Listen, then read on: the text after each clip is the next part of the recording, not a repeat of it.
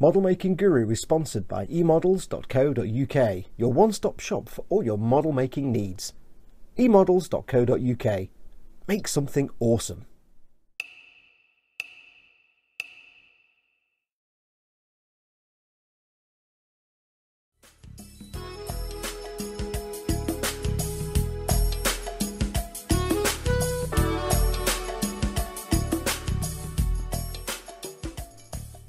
Hey everyone, it's Fox from Model Making Guru here. Hello. Welcome to part 10 of our build of the Games Workshop Space Wolves Stormwolf Assault Craft brackets, a Stormfang variant brackets. I nearly forgot what it was called brackets. Welcome to part 10, which is about the diorama. Now, I do have to apologise. Part 11 was supposed to be about the diorama. Part 10 was supposed to be about the spec bikes. I had a nightmare. A number of reasons. One, this isn't a very good kit, this little space bike. It's very old. These kits are like 20 years old now. It's not very much fun to paint. It's just, everything's really soft. It's just seam lines. The details are a bit shonky. And to make it worse, and this is why I have to apologise, I did film the painting. Unfortunately, a number of things meant that by the end of it, I had nothing useful to give you an episode. I had problems with the camera, I had problems with the video quality, I had problems with the lighting, I had problems with the sound, I had problems with corrupt files, I had problems with I appeared to be painting it with half a potato or my elbow or my face. I don't know what happened. All the problems I had, the technical problems, combined with the fact that I suddenly forgot how to painting, which just meant this came out a bit gash. So it's not my most proudest work ever. I'm not really happy with it, but it'll do. There's not much more I can do to recover it now, so it will be fine in the context of the diorama. But yeah, I mean, I'm really happy with the bloke, but the bike, so yeah, my apologies. I wasn't able to create a usable episode, so we're skipping straight ahead to the diorama episode now. We have here a diorama base. I ordered myself a big base from I like big base and I cannot lie. I'm not going to do that again. I got myself a base of significant size from the Games Workshop because the flyer base that comes with it is far too small for anything interesting. So I've got this. I have glued my flight stand to it, and I've chopped the flight stand down to make it the same length as the one that I had that was painting on. That was the black one that I was using to paint with. So I've just cut that off with a hacksaw and filed it down. Now, I've learned some things. This is attached with super glue. There's no tabs for this, it just plonks on and you glue it in with super glue. Now, as you all know, super glue fogs up plastic. It fogs up plastic like nobody's business. I actually went a bit crazy and put too much glue on, and it fogged the plastic all the way up. And I'm like, oh, I haven't got another flight stand. I found a solution. If you get fogging on your clear parts, all you need to do is quite simply get a cotton bud and some isopropyl alcohol or isopropanol or 99% rubbing alcohol if you're one of our colonial cousins. And just, you know, once it starts to look like it's dry, just wipe it off, rub it off with the cotton bud, and it will get rid of it. I probably need to get rid of this bit down here as well because I didn't go quite far enough, but I might pile something up around here to cover that a bit, so we'll see how it goes. So yeah, so if you get fog from your CA glue on your clear parts, just wipe it off with a cotton bud and some isopropyl alcohol. Job's a good one. I have drilled 2 holes in the base, and I've just loosely put in some cocktail sticks for now to keep the holes open. This is where the bike and the dude are going to go. So what we need to do is make a funky diorama. Now, we're going to keep this fairly simple. I had all kinds of ideas and thoughts, and I was going to do a big diorama on a wooden base with a picture frame, but I need to ship this when somebody buys it, so I can't afford to be building some big complex diorama because it's just not practical for me to ship that without it becoming destroyed. So I decided to go for the base. Oh, one other thing I've learned as well, when you glue stuff to the base, it kind of warps it, so it's got a bit of a... It was flat before, now it's got a bit of a wobble to it. It seems to be when you glue things, I don't know, it's really weird. Anyway, I'm not really fussed, it's not that bad. So we're going to keep it simple. We're going to have a few little items on the base. We're going to do some mud, and we're going to do some snow. Space Wolves, it's got to be snow. So we're going to do some snow. So I'm not going to show you all the things I'm going to use now. We'll just go through it as we go through it. So the first thing we're going to do is glue some chisel to this base. Now I have a couple of pieces. I got myself some sort of like scenery pieces from Games Workshop, from my local Warhammer store. Got a couple of tiles. I've got a sunken crate. I've got this little beauty, which is a sort of half sunken barrel. I like that. And I've got some little bracken things, which are weird. They're really squishy and flexible and weird. So we're going to glue these on. I don't really have a plan, but I'm just going to make it up as I go along. So this is happy, messy, fun times. This is not serious model making times. This is happy, messy, fun times. So what I'm thinking is maybe put that there. Somehow have this somewhere. Like that, maybe. Maybe not quite so straight. We'll have a plonk there. That might cover up the little nipple in the middle. Nipple. Put a barrel next to it. And we'll have just brackeny things lying around hither and yon, and we'll see how that comes out. So how we can do these, just glue them on with super glue. It's dead simple. They're not hard. Now I don't have to worry about the super glue fogging here because it's not near the clear piece. So all we're going to do is get ourselves some super glue. I've got some of this Games Workshop super glue, but this was open and I couldn't be bothered putting the lid on the other super glue. You could use PVA glue for this if you want, but I'm just going to use super glue because it's faster and it might come out the tube if I can do it on camera. This is thick super glue, so it's not going to splooge everywhere. I want to do that kind of there. Kind of there. There we go. Perfect. And we'll do the other one. I think you can figure out how this process works. Just going to get some super glue on it.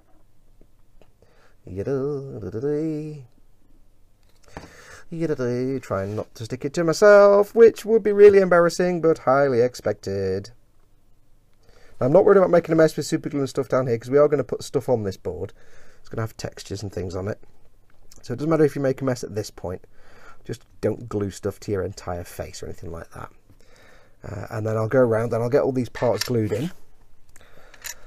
And then I've not decided if I'm going to put the little shrubs and things on yet, because we've got snow and stuff to do on camera. Snow and stuff to come yet, and I don't know how I'm going to do that. So we'll figure it out. I might glue them on anyway, just to get them glued on.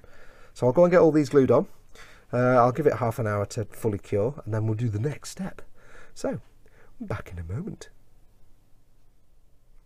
Okay, so you can see all the stuff is now glued on. I decided to glue on those little shrubby bracken things anyway.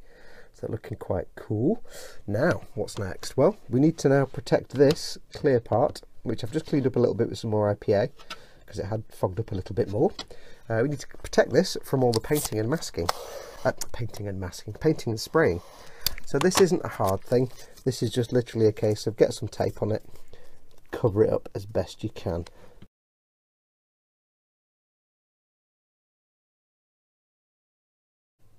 Okay, so that's everything now masked off. The flying stalk or stem is now masked, so that's not going to get any primer on it. We'll need to unmask it when we do everything else, so we'll get this primered, painted, then we'll take the masking off, we'll do all the snow and stuff, and then what we'll need to do is when we do a final matte varnish, if we do one, we'll need to somehow mask this off so we don't get matte varnish all over it. What's next? Next up, we just need to add a little bit more life to this, and I'm going to add some gravel. I've got a big pot of gravel that I have no idea where I got it from. Oh. Horticultural grit from somewhere, probably my local garden centre. And all I'm going to do here, these are like blocks of stone. They look a bit weird just of blocks of stone on their own if I do it on camera. So I'm just going to sprinkle a little bit of this in, just around here, just a little bits, just to give some extra little stones and rocks. Put some out here. So it at least looks like there's some sort of reason for those blocks to be there. They're not just randomly placed.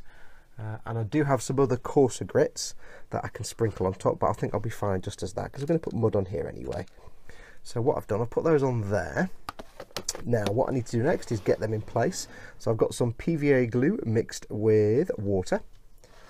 And I'm just going to brush this on quite handily and quite heavily, just everywhere. And I'm going to do it on camera, just everywhere, to lock these in place. Now it might take a while for me to do this, so I'll crack on.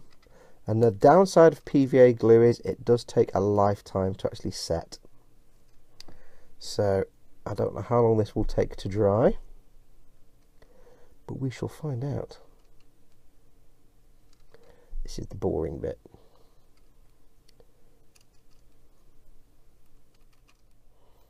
Okay, so that's everything glued down. I've gone ahead and given it a blast of primer. I was going to use the Chaos Black Rattle Cam, but it's minging outside, raining, so I had to use the UMP thinner through my primer even, get my words out. UMP primer through my airbrush instead. So it's given it a nice black coat. Now I do have to confess, these little rocks, yeah, the PVA glue. It's also known as, if you're one of our colonial cousins,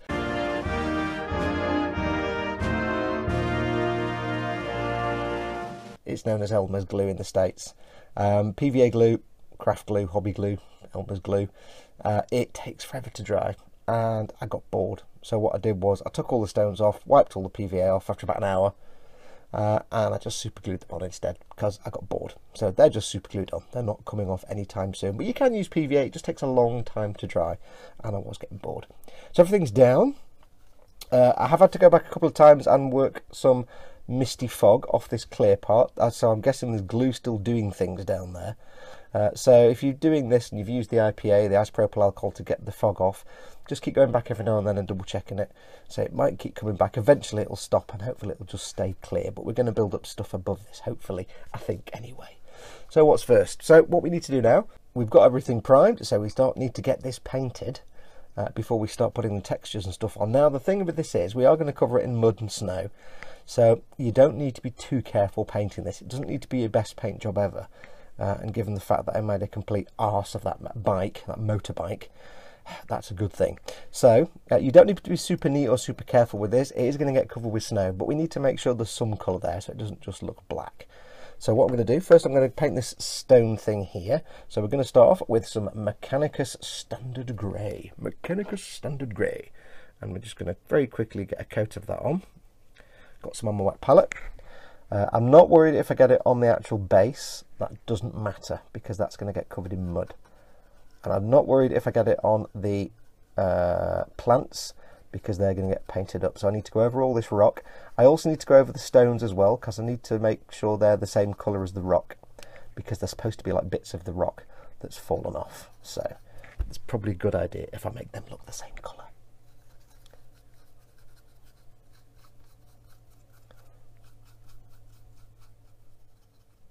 Okay, and with more than one but less than three reasonably not particular voluminous coats of grey on there, the next base colour we're going to add is Balthazar Gold. I'm making this up as I go along.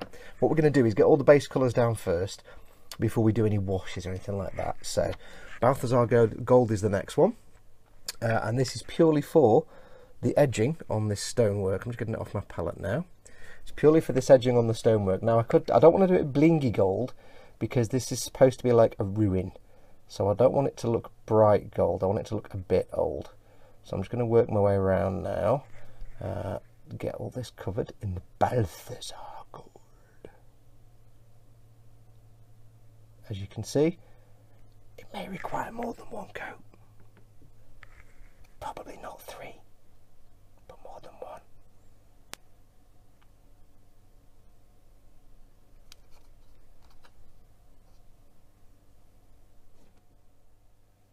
Okay, so that's the Balthazar Gold on there, looking pretty spanky. Again, I've not been neat around the edges, but I don't care because we're going to be doing lots of washes and textures on there anyway.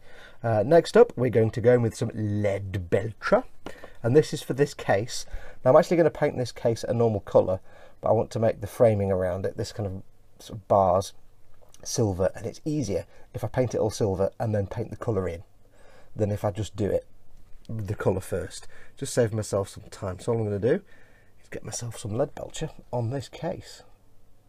I'm not going to cover the whole thing, I just around these bars and the edges.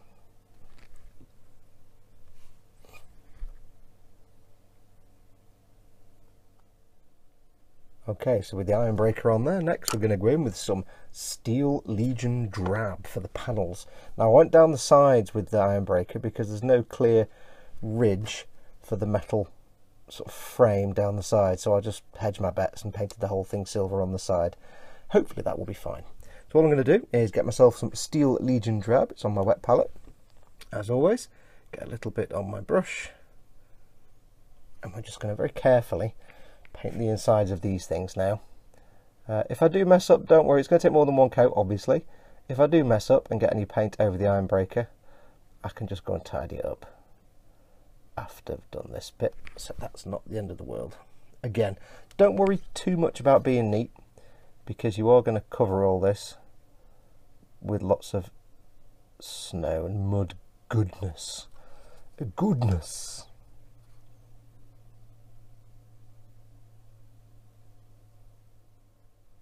And with that painted, on to the next step. We're going to do something on the barrel. Now the barrel's going to be red and white, but the white's going to struggle to get coverage on this black primer coat. So what I'm going to do first is coat it in some Zandri dust. So as always, I've got some on my wet palette. So if you ever are painting a light colour like white or yellow, it's always best to base with a light colour first, a neutral. This isn't that neutral, but I'm going to have it look slightly rusted and worn anyway.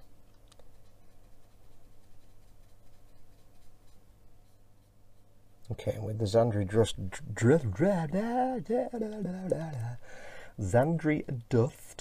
dry, it's time to go in with some ceramite white. Yeah, it's a nice thick base coat. So we're just going to get this on the brush, and we're simply going to go over that we've just painted.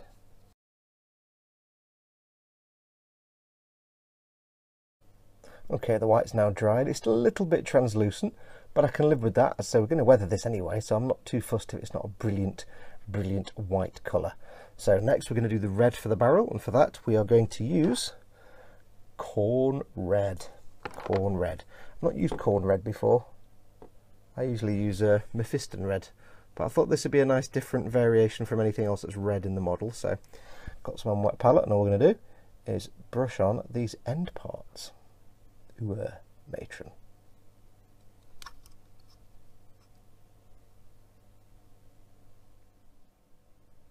Okay, so that's the base colours on the barrels. You can see I've also gone ahead and painted the aquila in the middle there. I didn't show it on camera because it's too small and fiddly. Now, the thing with this scenery set is the details are really, really soft. I was quite surprised when I opened the pack up. The details are not normal Games Workshop standard crisp detail. So it's a bit rough around the edges and it's not exactly brilliantly painted, but it doesn't actually matter. Again, because we're going to be covering a lot of this up, you're probably not even going to see most of that anyway. So it's just really to have a colour in there. It doesn't matter if it's rough around the edges, but you would have a heck of a time actually painting that neatly anyway, because it's really bad moulding. I'm guessing these scenery kits are really old because they're just horrible. They're horrible in terms of soft detail. Anyway, what's next? Next we need to start doing some dry brushing on the rocks, and for this we're going to use Fedrician Grey, and all we're going to do is, as the name suggests, dry brushing. Okay, dry brush. So I'm going to get some on my brush, not a lot, just a little tiny bit. Not got much paint left in there actually. Going to get most of that off on my tissue. Note yet how when I've been dry brushing I've never yet said work it in amongst the bristles. I don't intend on saying that. And all we're going to do is literally dry brush over the rocks and the stone very lightly, because we don't want it to be too major, and we are going to have to redo this again later anyway, but this is just to get a bit of a highlight for now. So if it's a bit more obvious than normal, because we've got shades to come, if it's a bit more obvious than normal, then that's fine. So I'm taking it mostly off on the stones first, being careful to avoid the other parts, and it just brightens them up. And then on the grey stone here, I'm just going to use a circular motion just to lightly try and touch the surface detail. Now, because the detail on these pieces is soft, it's not really going to pick much up. I'm going to try and avoid going on the gold as well. So we will have to redo this again later, so it doesn't matter how much you do now. This is just to get things going and get a bit of variation.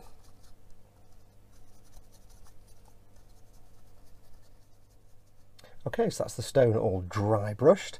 Next up we're going to do some dry brushing on the brown panels here, and for that we're going to use Zandri dust.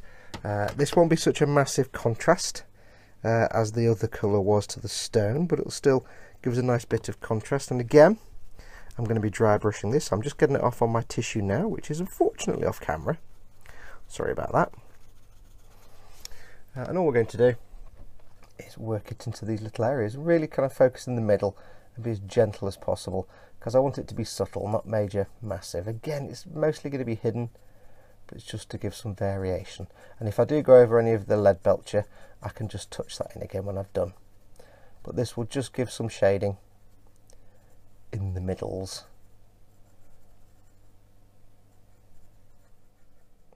Okay, with that dry brushing done on the trunk, let's start that again.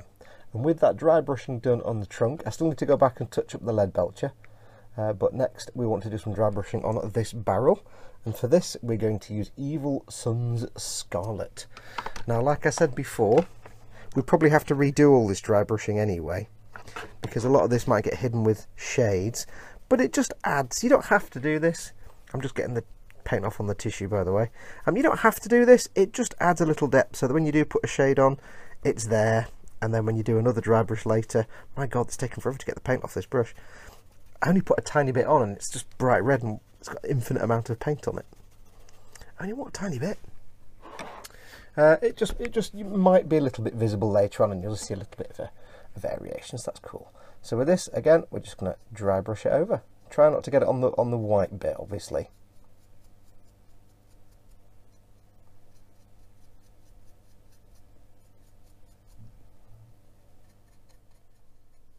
Okay, and with that done, it's on to the next step. Now, this is about as complex as I want the paint job to get. There's more to do, but I'm not going to go into any more detail, like putting chips on the barrel and stuff like that. Again, because we're covering most of this up, it doesn't need to be the best paint job in the world. It doesn't need to be that detailed.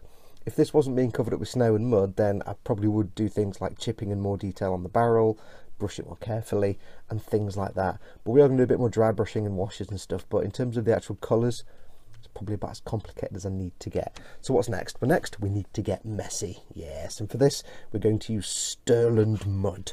So this is a very, I'm just going to give it a shake. This is a very, very thick paint, which just looks like, as you can see, looks like poop. Just looks like mud. Now, there's no real special technique to this. These are the easiest paints to put on. Got two things. I've got an old brush that I'm not too fussed about, and I've got one of my sculpting tools with the spatula end and a pointy McStabby end, and yes, I did stab myself yesterday with it, of course I did. And all we're going to do is basically cover all the base.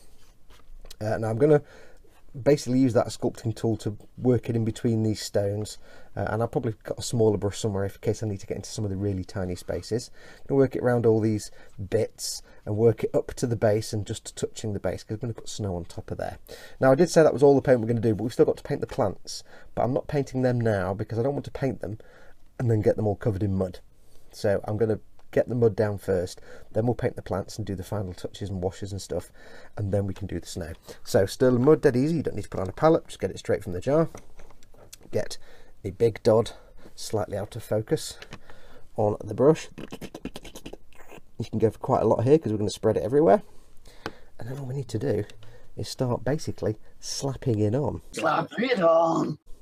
Now, it's not the thickest paint in the world, but it's not super thin either. So you can get it on there quite thick and build it up. You get this wonderful sort of lumpy texture, but you can build it up as well. So what I'm going to do is I'm going to try not to get any around the edge. I'm going to put loads of mud here because I want to put some tracks here or something like that. And the rest of it we'll just leave quite flat. So I'll probably do a couple of layers here. I'll do a layer and let it dry and add more on top just to build up, and around the stand as well to try and build that up. So this is just the next step basically, is going in and adding a whole load of ucky yucky mud all over the base. Not around the rim. I want to keep that black if I can. So I'll just crack on with this. This is great fun. Great fun. Yeah, look at that.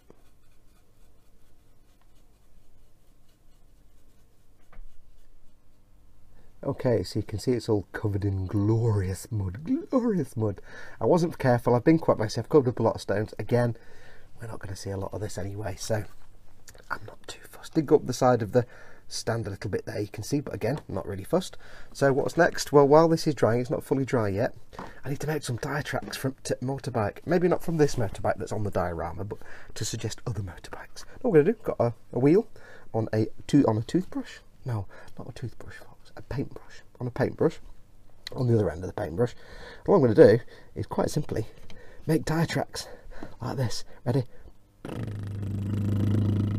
Now it might not work, but it'll just give some kind of treaded tire track appearance to this part of it. It's not picking up the tread, really. Let's just get some of that off. It's not really picking up the tread at all, but it doesn't matter. It's just giving some appearance of tracks going hither and yon, and that's really all I'm looking for. That kind of, you can't really see it unless you get it in the right light, that kind of track appearance, just so you can see something that sets it aside from the rest of the mud. So that'll do that. I can now throw this wheel away, and I need to wait for this to dry now. I haven't got any idea how long this actually takes to dry.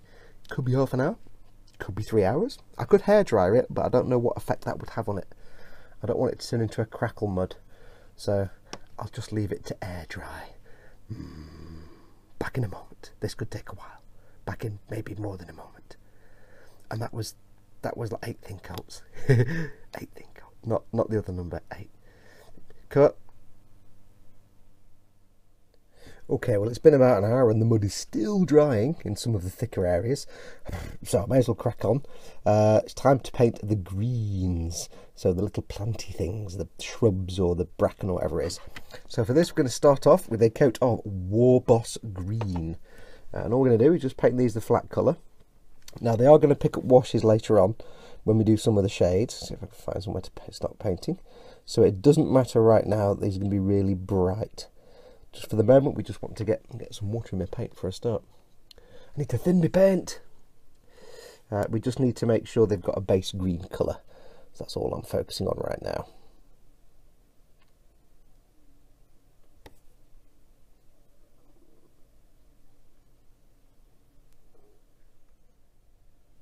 Okay, and with the greenery painted, looks a bit more like greenery now. These look like kind of space carrots or something. I don't know. Space potatoes. Space potato! Space wolves, do they eat space potatoes? So what we're going to do, we're going to start the shading of all this stuff now. So the first thing we're going to do is shade the greens. And for that, we're going to use get my words out. Athonian camo shade. Yes. So give it a jolly good shake as always.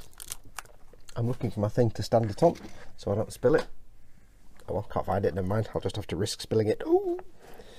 And all we're going to do is put some shade on the plants, just at this point, on the plants. We'll come back and do some more green a bit later on some other parts. But for now, we're just going to put it on the plants. Get it in all the little recesses and make it look more interesting.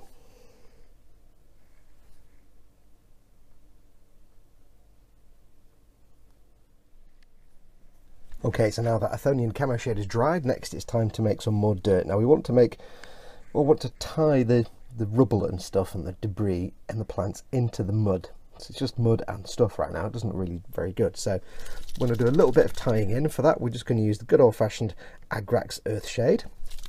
And we're just going to be fairly liberal with this because we want to make everything look a little bit mucky. So where's my shade brush? Let me get my shade brush. Have I got a shade brush anywhere? Anywhere, shade brush. Slightly bigger brush. That will do. Not quite the shade brush I was looking on. There's a bigger one. That is a bigger one. Yeah, that's a such big. Right, so I've got a big fat brush for this one. So we're going to get some shade on the big fat brush. And we're just going to put it all over. I'm going to go over all the rocks and the plants as well, because we want to make them all tie in. So I can be quite generous here as I hit the camera. Quite generous here, just get it over everything.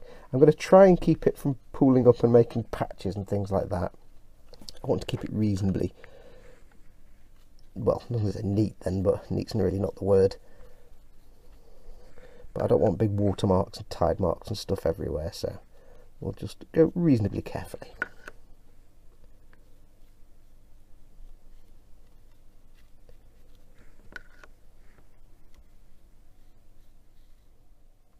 Okay, so all the Agrax Earth shade is now nicely dry. It took forever because I put tons on. So it's looking much more muddy now. And you see all the plants have darkened up quite nice and it's faded around the edges and the barrel looks all mingy. Yeah, I told you I wasn't too fussed about that Aquila not looking neat because it's covered in nonsense now. Yeah. Anyway, what's next? A few last things to do. We basically need to do a bit of dry brushing on the greenery just to bring it back. And that's kind of it then, because then it's time for test snow. Yeah, I'm looking forward to that bit. Right, so I've got the War Boss Green again, same as before. War Boss Green, made to make your things greener. I'm going to get a tiny bit on a brush, and you guessed it, we are going to do the dry brushing. Yeah. So I'm just getting most of that off on the tissue. I went to get loads of it off on the tissue and put the brush through the big pile of paint in the middle of the tissue. Hello. Right. So, quite gently, because these are quite delicate and floppy and bendy, we're just going to dry brush over these leaves, these little growing creatures. And we're not going for edges here, particularly.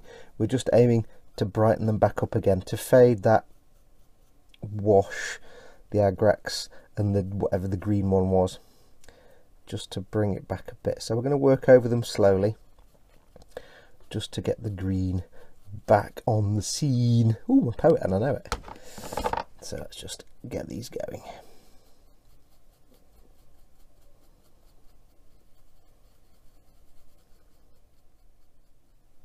Okay, and with that done, one last step, and that is to take a lighter green colour, Skarsnik green, and give it a good shake. And you know what we're going to do. We're going to dry brush. Yay. Thing is, dry brushing is, if you get it right, it's such a brilliant way to easily do complicated things. Because you can spend a lot of time delicately painting, but if you can do a dry brush, the results can be fantastic, darling. Fabulous, darling, fabulous. So this, I'm really just focusing on the ends of the leaves and the very crests of the ribbed bits. They look like trilobites. These aren't plants, they're creatures.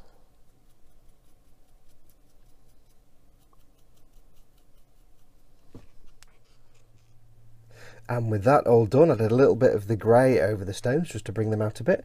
That is done. That's all the painting I need to do on the base. So what's next? Next is the fun bit. I have two things. I have some PVA, or if you're one of our colonial cousins,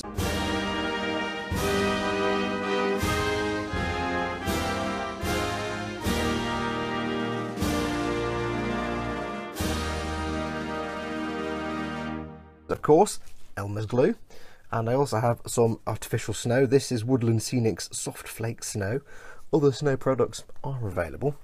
And what I've done, I've got a little pot here, you see. And I have in that some of the Soft Flake Snow. Now, I've not tried this before, but I've seen someone do it, so I'm going to give it a go. I'm basically going to put PVA in there and munge it up till it makes like a how to explain it? It's like it's almost like gum. It's like a flumpy thing. Anyway, what I'm going to do is mix some of this. This is going to be the first stage. The first stage is just to get some shape to the snow, to put a blanket of snow, thick snow down over this, and over which we'll then do some other snow later. So what I'm going to do, I don't know how much to mix. I'm going to do it by ear. I'm going to mix some of the PVA now. 1 second, it's off camera. Let's do some. I've done that much. That might be too much. I don't know. I've never done this before. Right, where's my tissue? Handy tip, if you're using PVA glue, always take the excess splooge off the inside of the lid, because all it does is gum up and then you have to fart about trying to get the lid open. Okay, that's that. Now I'm going to get a stirry stick of some sort. I have a spatula and I'm going to stir. I'm a right stirrer, and I'm going to knock the camera as well. And it just becomes this gooey mess. Yeah, look at that. Whoa. It looks like meringue. Meringue. I'm going to mix this in, and the hope is that this will make like the piles of snow upon which we can put other snow later. Now I don't know whether I need to put more in or not. It needs to be with the glue so that it sticks to the base and sticks to itself and can be piled up. That might not be enough yet. I might need to put more in because that looks pretty not particularly sticky. Just have a go, see if I can get some off and stick it on the side. What happens? Yeah, it's not particularly gluing up together to itself yet.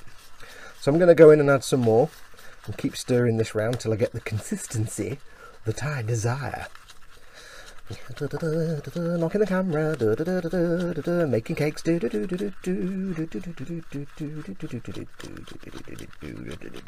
And breathe.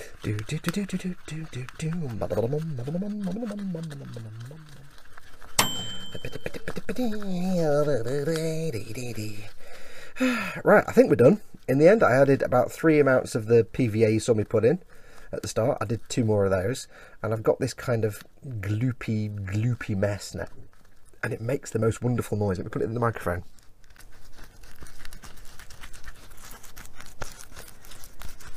Oh yeah, dead organic. Yeah, I'm knocking the camera again. Stop doing that. It's my visor of seeing gets in the way.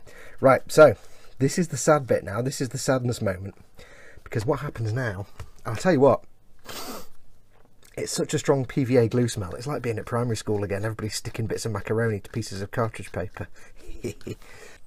So now is the moment of ultimate sadness, when I must first put down some paper. Some tissue I think will be fine.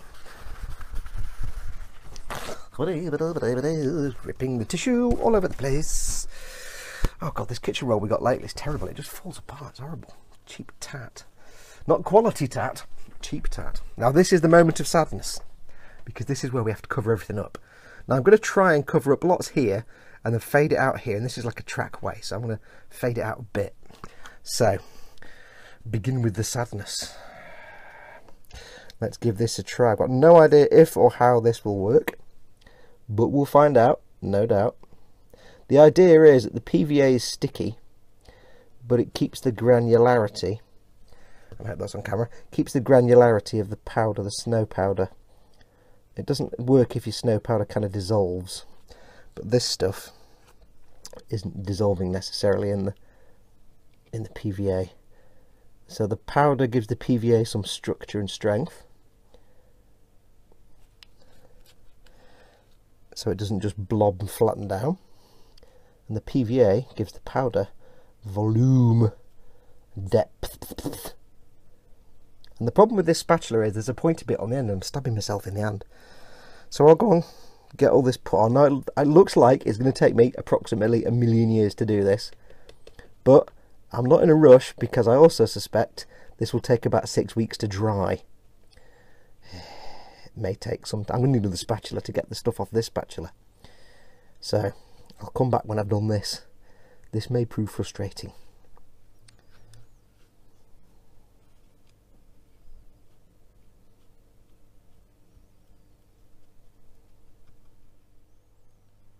Okay, so that first layer of snow is on. It's had about 48 hours.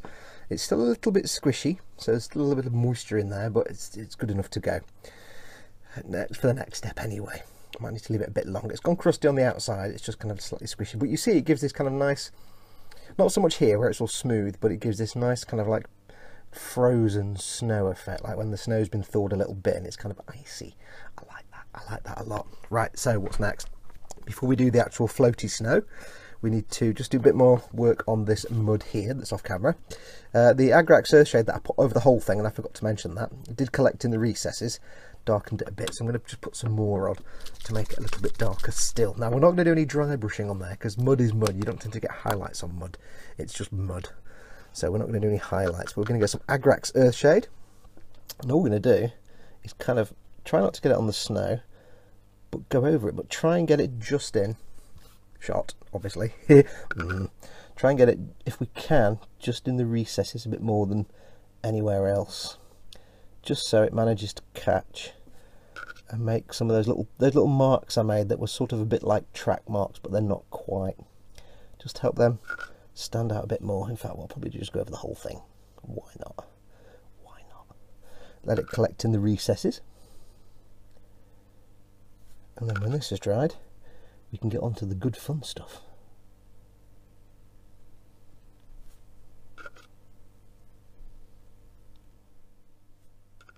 Okay, so let's get this snow going. What we're going to be doing now is putting powdery snow over the top, and then not having it everywhere, but fading it out a bit. So what we're going to be using, we have our soft flake snow from Woodland Scenics. We have a sieve, fine sieve, with some tape in, so I've got a little hole rather than everywhere. And we have just some bog standard hairspray. Doesn't matter what brand of hairspray you use, just any hairspray. Now hairspray isn't going to be the complete thing for locking this in, but it's going to do a lot of good. So let's get this on. Let's get it on. So the first thing we need to do is basically simple. The way we do it, spray a load of this on for 5 or 6 seconds. This is basically an acrylic glue. It's like a lacquer glue, sorry, not an acrylic glue. It's like a sticky substance. It's a bit finer than spraying on PVA glue. Spray this on everything. It won't affect the paint finish. That will be a little sticky surface. Give it a few seconds.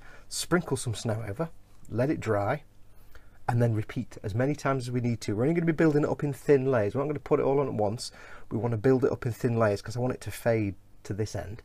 So it's going to be spray, sprinkle, dry, spray, sprinkle, dry, and we'll go on and on. Now, this is going to stink the room out. So what I'll do is I'll film one. I'll get my air sucky thing going on so it's sucking all the fumes out.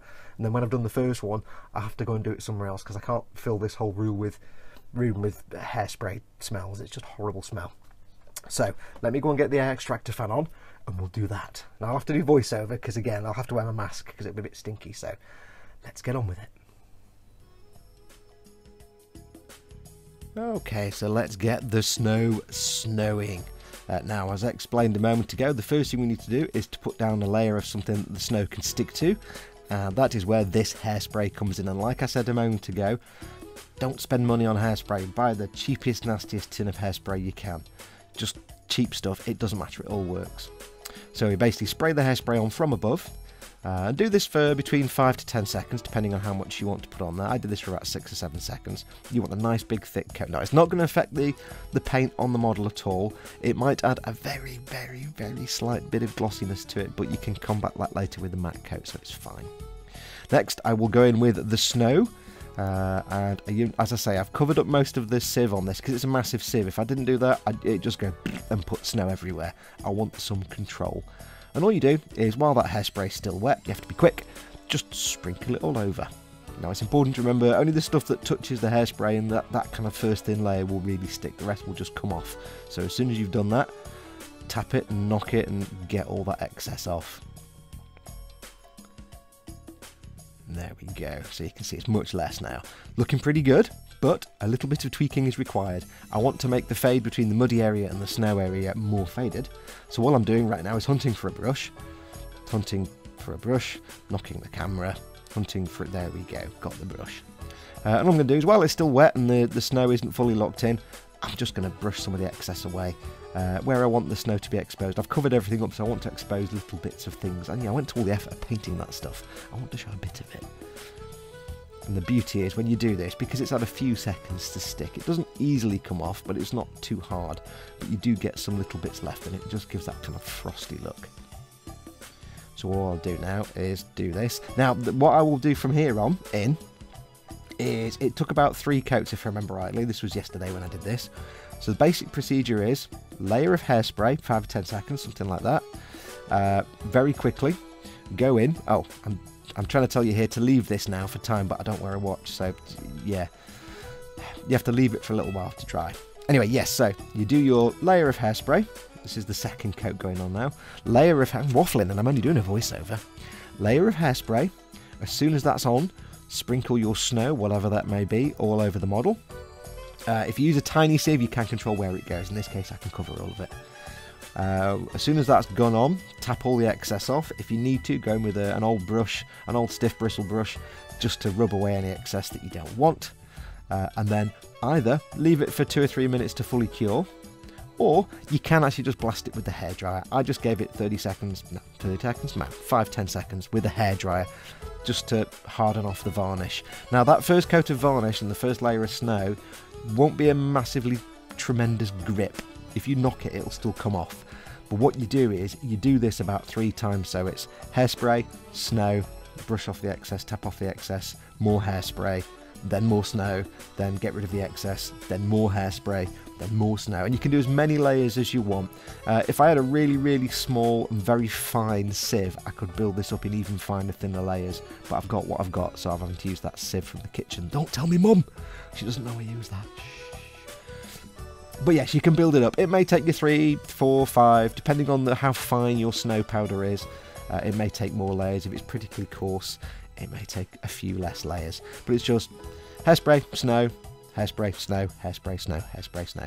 And then when it was all finished, when I got it where I wanted it, it was fairly stable, but it wasn't really fully locked in. You could still dislodge it with your finger. So what I did at the end was then just gave it 2 really thick coats of Humbrol 49 matte varnish from the rattle can, just to finally lock it in. You can, if you want, spray PVA thin with water over it that will really lock it in, but I decided not to do that because it was looking exactly as I wanted and I didn't want to risk making it all go lumpy and bumpy. And that's how I do snow. And knock the camera. And with that snow now done and a few other bits that I'll talk about in a moment, the base is complete. Now what I didn't show in the video was after I'd done all the snow, to make sure everything was locked in place, the hairspray was keeping it reasonably locked in place, but it wasn't, there were still some fluffy bits that were a bit loose. So what I did was I basically went over it with a couple of really heavy coats of Humbrol Matte 49 matte acrylic varnish from the rattle can. Just gave it a big blast of the Humbrol Matte 49, let that dry for 10 minutes, gave it another blast. And that just locked everything in. If you were to dig into it with your fingernail, you probably would pull it out. It's only matte varnish and hairspray holding it in place. But it'll be fine for once it's there and it's on your shelf and done. So, you know, don't start throwing it around, but it's not going anywhere.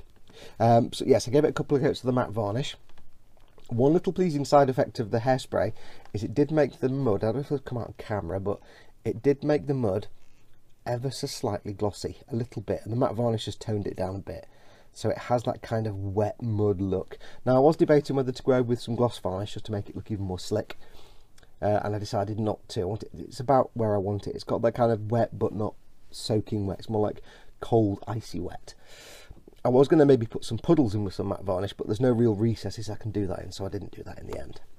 So yeah, snow is done. I'm really pleased with how that came out. I think it looks brilliant. Now there are other snow products out there. Next time I do snow, I'm going to see if I can get some of the, what's it called? Precision Ice and Snow. They make a product that's supposedly even finer than this and looks even more realistic. So I might get some of that next time. But I had to use the wooden scenic stuff I had because it's what I had.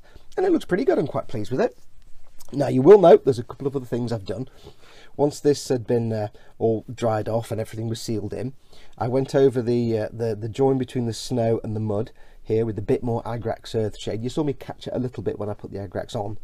I went over the edge again a bit more with a big brush just to get that sort of brown mucky snow.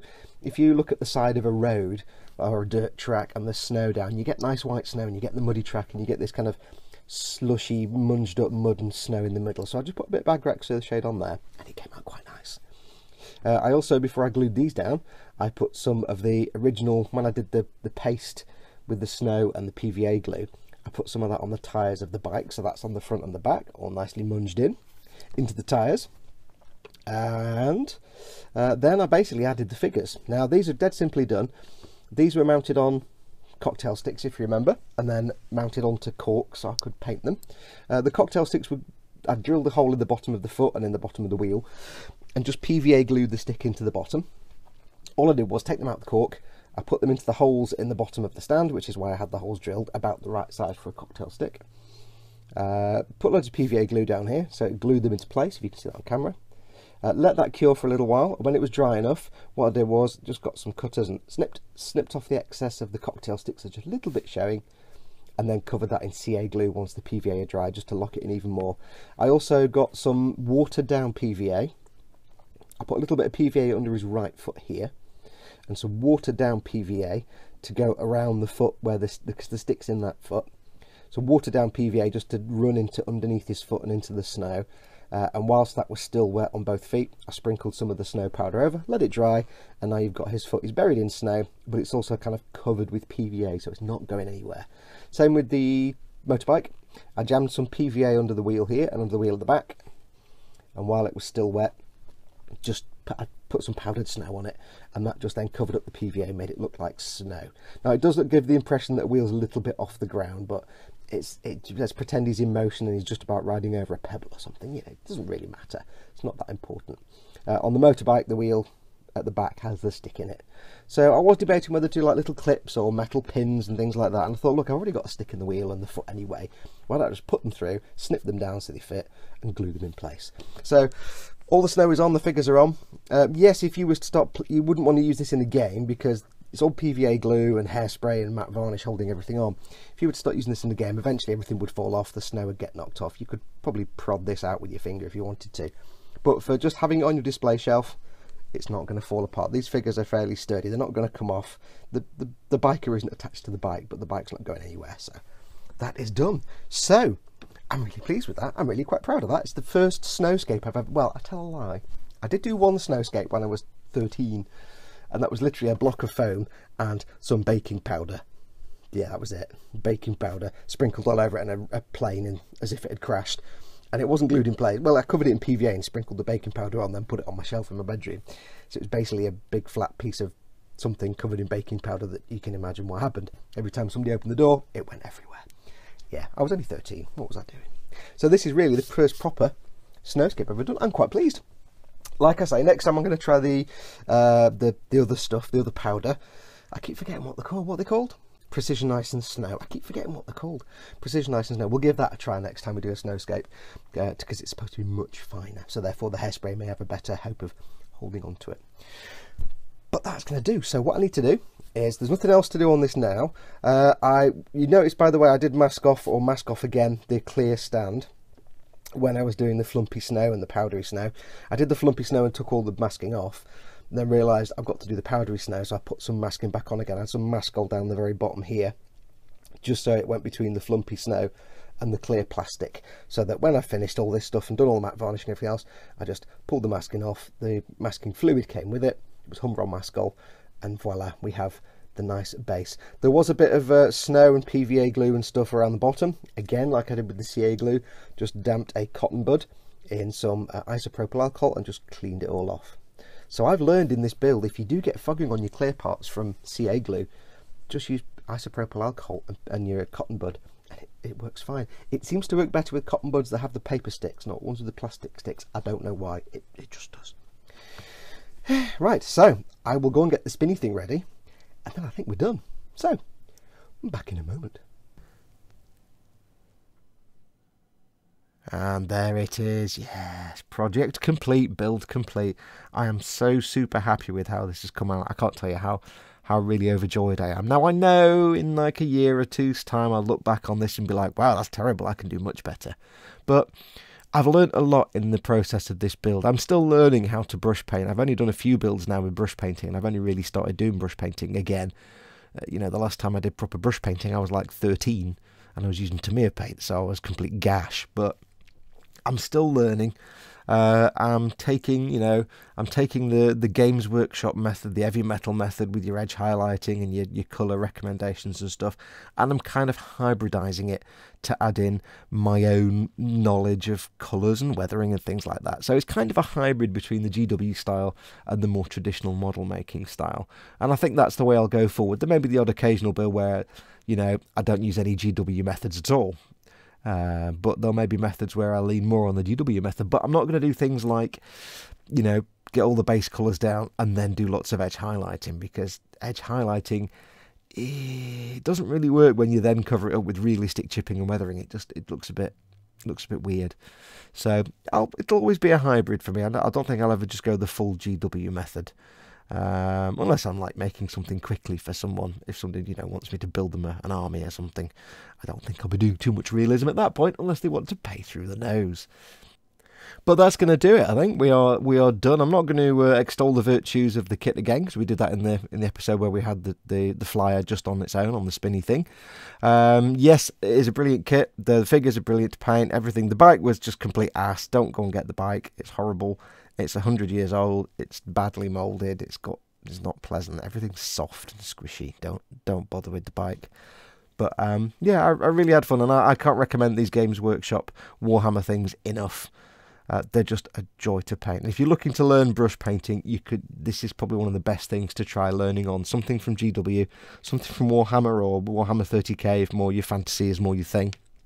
Just because you've got beautifully sculpted models, you've got the colour app for your mobile device, which can take some of the thinking away, so you can just not have to worry about what colours to use. Just use theirs, and it's a good place to learn. And it's just, they're made to be brush painted. So if you're learning to brush paint, go and get yourself a Warhammer kit, either a little pack of figures or a little cheapy tank or something. Just have fun with it. You won't have to worry about the build, because they just work, and you won't have to worry about figuring out colour theory, because they do that for you, and you can worry about that later. So, but we've said all that in the last episode anyway. But that is going to do us. That's all there is on this build. This is now going up for sale. It will be shortly, so keep an eye on modelmakingguru.com. I'll put it on the website in the for sale page. So it's modelmakingguru.com/something or other. I'll put the link here so you can see it. That's where I put all my for sale models. This will go up for sale. It won't be cheap. It's over 100 hours into this, so yeah, don't expect cheap. This is going to be not a cheap build to buy. Whether you want to play this in a game, given what you're going to pay for it, maybe you might do. I mean, this is aimed more at the person that wants to have it as a display model. As a display model, it'll look brilliant in your cabinet. It's just, you know, it'll command a position. It's nice and big, and it's got some elevation, so yeah. But if you want to play it, it is the Stormwolf is removable from the diorama. God, I can't get my words out. Words, talking. Yes, the flyer is removable from the base, so you can pop this off the diorama and put it on a traditional standard GW flyer base if you want to use it in a game. It'll certainly look better than everybody else's model on the table, and you'll be the toast of the town. I also don't really know, if you played this in a game with this base, would you have to take the two figures into account? I don't know, for your points and for stuff like that, or would you just say pretend they're not there? I don't know. But the last thing is, of course, yes, everything's glued down, but if you're using this in a game, I can't guarantee all the snow won't fall off eventually with handling and dropping and breaking. So, yeah, maybe take it off this diorama and put it on a standard flyer base if you're going to play it. But keep an eye out on the Model Making Guru website, and it'll go up for sale on there. And I'll ship it anywhere. I don't care where you are. So, it just remains for me to say thank you so much for watching this build series. I've had a blast. I hope you've had a blast. I hope you've learned some things. Next up, I need to finish off the big mega size unicorn Gundam. I need to get that done. So that's probably one more episode of that. And I'll start filming that later on today. And then once that is done, we're on to the E-Models build of the little armoured car that I'm going to Warhammer up. I was going to do it with some Space Marines, but I'm thinking now I might not. I might do it with some Imperial Guard, Astra Militarum, whatever you want to call them. It seems like a better fit. So stay tuned for that as well. As always, don't forget to pop along to the Model Makers Boom Hut, address down there on the right.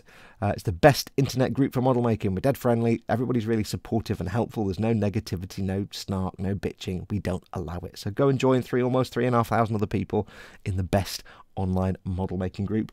And last of all, as always, you can, if you wish to, support me on Patreon. The address down there, patreon.com/modelmakingguru. Support me with anything from $1 onwards, as much as you want. You don't have to, it is optional, but it will be absolutely fantastic if you can. It helps keep this channel going, helps keep me going, keeps me in kits and keeps me in stuff to film for you, and it's just brilliant. But that's going to do us. So thank you so much for watching. Do take care of yourselves. Stand by for the finale of the Unicorn and Gundam, and then the armoured thing, and then who knows what after that. I've got an Imperial Knight to do yet. Yeah, there might be a glut of Warhammer before we get back to Gunpla. Sorry, Gunpla fans. Think of the Imperial Knight like a Gunpla. Anyway, take care of yourselves. Go make something awesome. Go be awesome. And until next time, adios, amoeba. I'm waving my hand, and you can't see me waving my hand. It's a voiceover, you moron. Adios, amoebas.